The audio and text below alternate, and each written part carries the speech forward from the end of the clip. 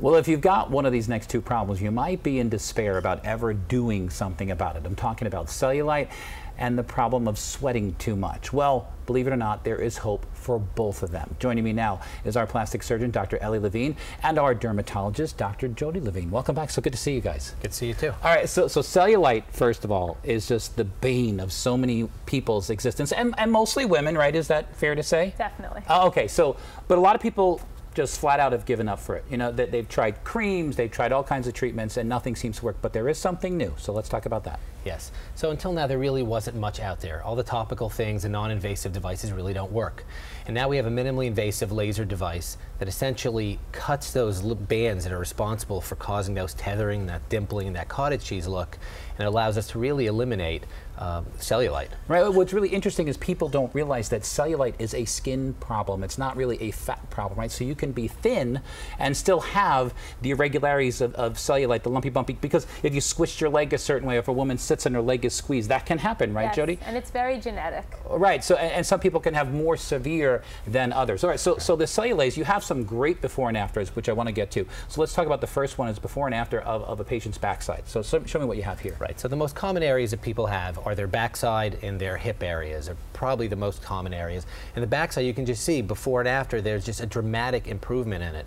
And this is the time of year where people are really thinking about this because they're thinking of putting on a bathing suit and going outside, and they're a little more self-conscious about it this time of year. Yeah, and they're putting their shorts on, which means their thighs are going to be exposed, and Correct. Thighs are a huge problem for women. Right, and that leads us to our second set of pictures, which shows someone's lateral thigh and just kind of the posterior thigh, the back of their thigh. Again, shorts, bathing suits, people really are self-conscious about it, and it can be a teenager.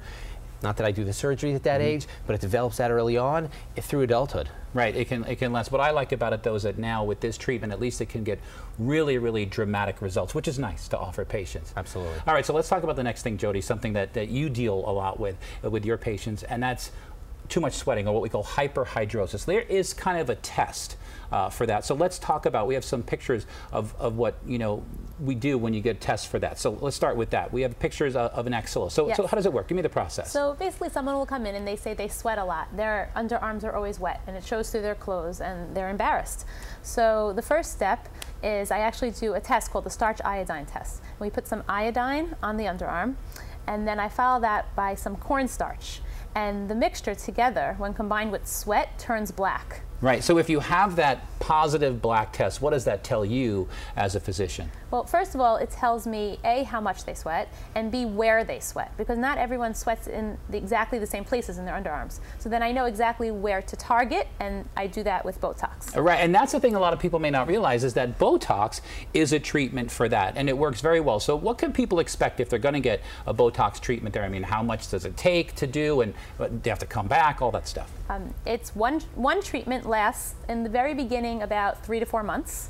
And as people continue to do Botox for underarm sweating, it lasts longer and longer. I have patients who come once a year, and it lasts them the whole year. Right, and people might be surprised to find that their insurance companies might cover that procedure, correct? Yes. Which is great, because people think of cosmetics as, oh my gosh, you have to pay all that money out of pocket. Right, it is a medical condition. Right, now you guys also do a laser procedure for hyperhidrosis, for this sweating. Tell me about that. Right, so some people come in and they're really happy with the Botox, but other people say, what can we do to permanently eliminate this problem? And I can put a laser underneath the skin through a tiny little opening, about 1 or 2 millimeters, and I can essentially vaporize those sweat glands that are responsible for creating both the smell as well as the wetness, and they're gone, and it's a permanent treatment. Which is huge for people. So how effective is that?